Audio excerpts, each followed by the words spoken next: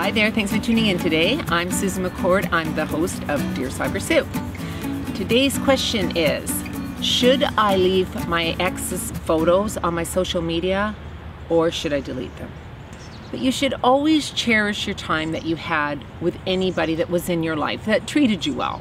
Obviously, if it was an abusive partner, you don't want anything to do with them that way. But if it was somebody that you had special time with, you had a lot of great memories with, then I think it's important to weigh it out very carefully. If you're in a new relationship with somebody and you've got these intimate photos that are sitting up on all your sites, that's not very, considerate for the new person coming in. What I suggest to do here, if you are dating now and you're seeing someone else, is keep a few photos up of maybe, when you're with a group of people or a special event. Keep the couple of those photos up. It also lets your ex-partner know that they weren't nothing in your life. They valued the time you had with them. You just maybe weren't a good fit long term. But don't keep up anything that is remotely intimate. No kissing, hugging, arms around each other, those kind of things, because it's not good for the new person coming in. And also, if you were the one that ended the relationship, keeping all those photos up just kind of gives your ex a feeling of maybe there's a chance that you can reconcile with each other. If you take down a lot of them but leave one or two up, they'll get the message a little louder that way, that you are moving on, but that you did care about them. And I think that's really important to put that out there to somebody who was in your life for a decent amount of time.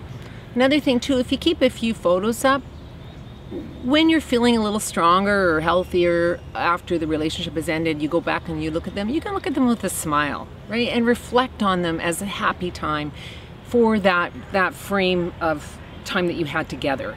That it was something that was really good and you can smile at it. I think what happens is when people break up, a lot of things are really harsh really quickly, and everybody's left to sit there and wonder why what the hell you even had together.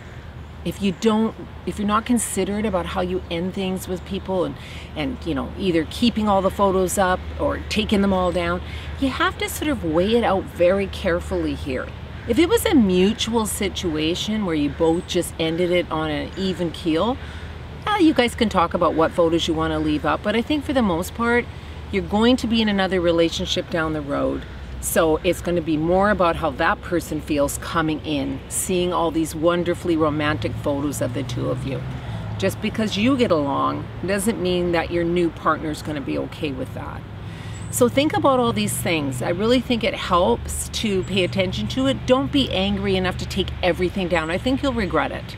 Again, unless they were abusive or anything remotely like that, then you really don't want to have memories of that.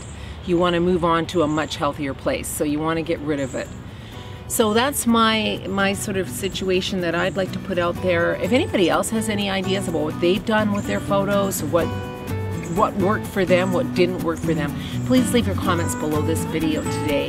Subscribe to my channel, and thanks again for visiting me here at Cyber Sue. Thanks everyone. Bye.